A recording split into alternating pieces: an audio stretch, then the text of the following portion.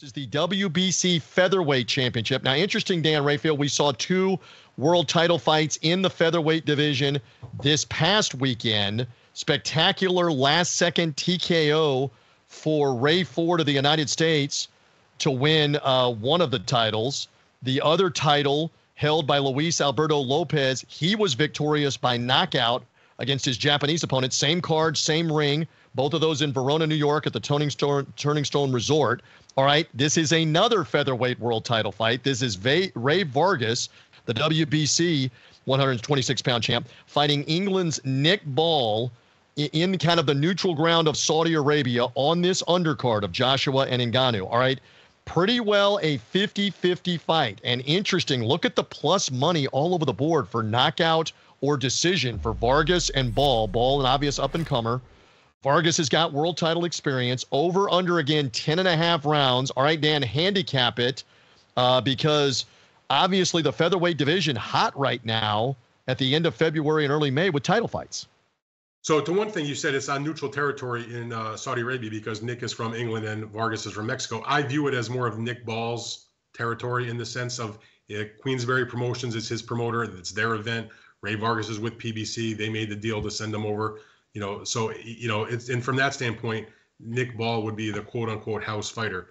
But the thing about the fight is this. Number one, Nick Ball's about 5 years younger and fighting at a very good level now, has that exuberance, that youthful desire, knowing he's never been beaten before. Rey Vargas is, on the other hand, a guy that has been a very worthy champion. He's been a champion, for quite a while. He had a title at 122 pounds. He's now got the WBC title at 126 pounds. However, he has not fought for over a year. He's coming off a loss because in his last fight as the WBC champion, he had the option to challenge for what was at the time the vacant WBC title in the 130-pound weight class. So in his last fight, he moved up and he fought O'Shaquie Foster, and he lost in a pretty clear decision in that fight and had to make the decision to the organization. Do I decide to stay at 130 pounds or do I go back to 126 pounds where I still have a world title, which means I can still make money because Rey Vargas without a title at 130 is not a valuable commodity compared to if he's fighting for, in a world title fight with the 126-pound belt. So he made that decision. So he's back in this particular spot to defend the title, even though he's coming off of a loss. And like I said, a long layoff and certainly older than Nick Ball. Nick Ball, conversely, is, I think, still on the upswing.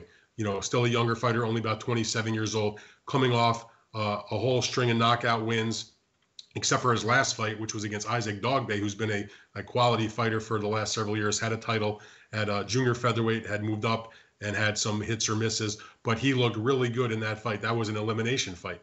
That was a tremendous performance by Nick Ball. And he got the win, and that's what gave him this opportunity because even though Vargas owes a fight to the interim champion, Brandon Figueroa, they got the permission from the WBC because Figueroa was on the shelf for a little while to go forward and do this fight first instead. So therefore, it's why this is happening. But Nick Ball, like I said, fighting at a really good level, has a good winning Dogbe in the last fight. That took place in November. So he's coming off of a very short turnaround time. Again, activity where the other guy has been on the shelf for 13 months.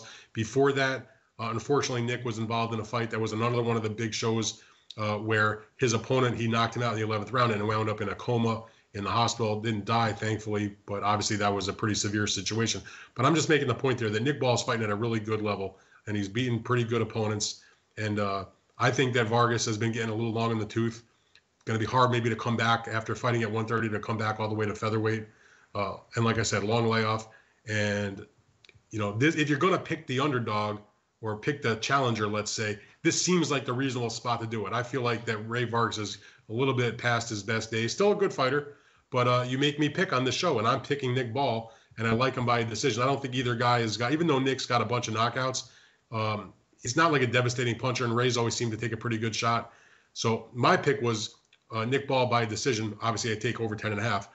And I think this is going to be an interesting fight, whether he can force Rey Vargas, into a little bit more of a slugfest where Vargas can sort of keep them on the outside with the jab and make it more of a boxing match, in which case I would still give Nick Ball a chance to win the fight, but it might just not be as exciting for us to watch it. Let's put it like that.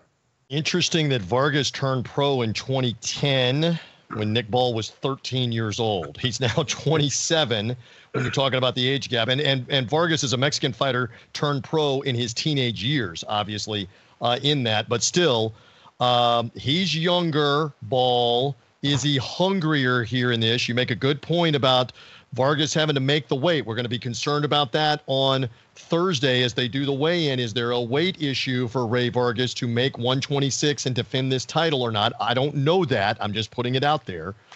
All right, let's lock it in. I'm with you. I think the Brit from Liverpool. You agree with everything. They ask us to make the picks, and I'm not just going to be contraire mon frere. I'm not doing it just to, be opposite you. I'm here to get wins like you are. I hear you. I'm going to take Nick Ball by decision, just like you in this. I think he is crowned a world champ, and I think he's now right there in the mix along with Ray Ford, Luis Alberto Lopez, and anybody else at featherweight here when this is all done. Look at Martin Lawrence. I don't know if that's the actor, is saying he likes Rey Vargas here in this one. Interesting in the chat. People are going on and on about how this is an exciting fight. This is maybe one of the fights to watch on the card, if not the fight to watch on the card for the action for Ball and his enthusiasm. Again, he got the win over Dogbay, as you mentioned, the former world champ. You and I agree. We're going to take Nick Ball by decision.